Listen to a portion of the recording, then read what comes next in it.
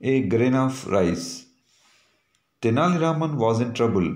He could not make both ends meet. He needed to earn enough to look after himself and his family. Perhaps he would have to travel to some place where he could make a good livelihood. He had heard of King Krishnadevaraya and his prosperous kingdom Vijayanagara. It was said that the king appreciated talent, particularly poetry, and was a patron of arts. He was famed far and wide for his generosity towards artists and craftsmen. Tenali Raman thought that perhaps he could find work and livelihood in Krishnadevaraya's court, which was known as Bhuvana Vijayam, the victor of earth. So he packed his belongings and went to Hampi, the capital of Vijayanagara.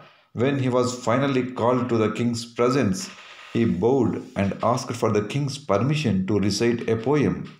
The king gave him permission, and when he recited the poem, the king was pleased. That was good. Name your reward, young man, beamed the king. There was a chessboard with beautifully crafted pieces lying in the court. Tenali Raman's eyes fell on it and he pointed towards it. Would you like that? Is that all? Asked the king, amused. No, sir. Would you give me one grain of rice for a square and then double it for the each next square? Requested Tenali Raman. What? Said the king, totally surprised. Rice grains, neither gold nor coins. Yes, sir, that's all I need, Tenali Raman replied, bowing low. So be it, bring in some rice, ordered the king. Rice was brought in and measurement began. 1 grain on the first square, 2 on the second, 4 on the third, and so on. Soon the count went up to hundreds, then thousands, lakhs, and finally crores, lakhs of crores. The court was thunderstruck, and even the king watched in stunned silence as more rice and was called for from the granary. Soon the granary was empty. Tenali Raman smiled and bowed before the king again. Sir, I do not wish to empty the royal granary.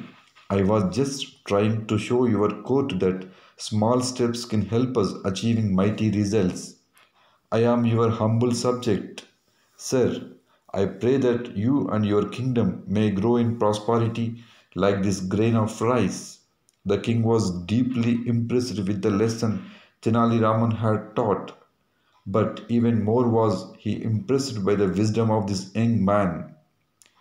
Tenali Raman became a part of Bhuvana Vijayam and was later included among the Ashtadigajas, the 8 luminaries of the court.